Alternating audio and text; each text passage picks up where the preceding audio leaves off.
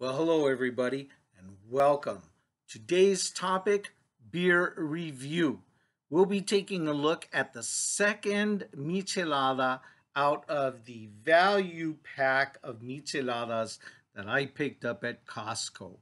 12 pack variety micheladas, really only two in the variety. So 12 pack of two different kind of micheladas from SLO Brewing out of San Luis Obispo, California.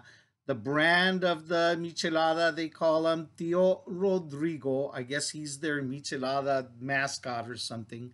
Tio Rodrigo, this is the original. In the last video I made, check it out. Last video I made, I reviewed their mango flavored michelada. I'm a big fan of mango micheladas. And just to recap really quickly, I hope that you'll go back and see the last video just so I get that extra view. Let's face it, it doesn't hurt me if you go back and see it. Um, and it helps me in a small way as a vlogger. But if you don't go back and see it, basically it didn't have much of a mango flavor, but I rated it in the high 4 out of 5s. Why? Because it gave that peppery, spicy michelada punch that I just have not been able to get from any store-bought michelada up to that point. So it rated high on satisfying that chiloso flavor that I want from a michelada. Now we're going to try their original. I didn't get much out of reading the little story on the side in terms of what's in it or what flavor it's supposed to contain or anything. Simply, it's their original flavor. So let's trust them that it's going to be good and it's not going to taste the same as the mango. Now I'm gently mixing it. Don't shake this baby, you know, you beer drinkers. But I am mixing it up a little bit to kind of mix those flavors in the michelada. Let's hope that that gentle sway has been enough to mix the ingredients, but not so much that we're going to have an incredible explosion when I pop the top. That shouldn't have been more moving than bringing it home on the back of your motorcycle. All right, so let's see what we get. Let's pop that baby. Tio Rodrigo out of SLO Brewing, San Luis Obispo, California. Support your local California brewers. Here we go. There's the pour. As I say, it looked like we got a halfway decent mix. You can see some of the ingredients are moving about and floating about in the glass.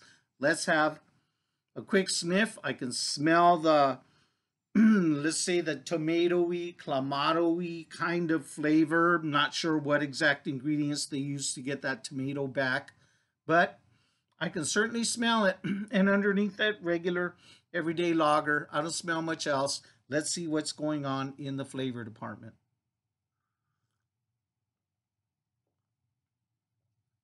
Take a nice big hefty slug.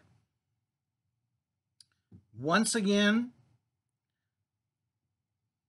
right up front, and it lingers and it hangs around, which is what I really like about these Tio Rodrigos, is that powerful, peppery, spicy burn that you get along the top of the palate and a little bit of the front of the tongue.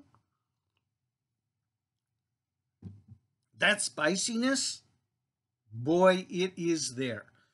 Not red hot, but it's got that little bit of chiloso that me, and I know a lot of you michelada drinkers out there are looking for. So it's got a bit of a burn, and in that sense, it's a decent michelada. Not bad. I'm going to score that 4.5. 4.5 out of 5 Costco's. All right. So 4.5, not bad. You're looking for an easy lager. I think it comes in at something like 4.6 ABV. And so it's not heavy. It's not a big beer. You can have a couple of them. They're not going to wreck you. and you get that michelada spiciness. So on that sense, it's a good beer. But now I'm going to come back to that whole bit about that mango, which did, give it more of a well-rounded body, because even though I didn't taste mango so much when I drank the last one, the mango flavor, I can see how it's more full-bodied of a beer than this one is. So if I find myself shopping and I find myself looking at Tio Rodrigo's, should I have the original, right? Should I have an original? Or should I have the mango? Go for the mango because it's more full-bodied and it's not going to overpower you with mango anyway because they just don't put enough in there. And so in that sense, it's a bigger beer, more full-bodied. This one, okay, 4.5. The third beer that they put in there, they call it like a make-it-yourself. The third beer out of the variety that they put in the variety pack is their regular lager, clara, clear. It's just a full-on lager that they make. And then you're supposed to make your own michelada. So you're supposed to make your own ingredients and then fluff it up into a michelada yourself, which I'm not going to review here because it's just a basic lager. What's it going to taste like? A basic lager. And we don't review those, all right? Okay, so thanks for watching. And listen, no matter what, it's not the best michelada in town, but I tell you what, at Costco for 10 bucks, 12 pack, comes in around 70 cents a beer. You just can't beat it. A 70 cents michelada that tastes pretty good, that's not bad. Not a bad thing. All right, so once again, thanks for watching. I'll see you next time. Peace.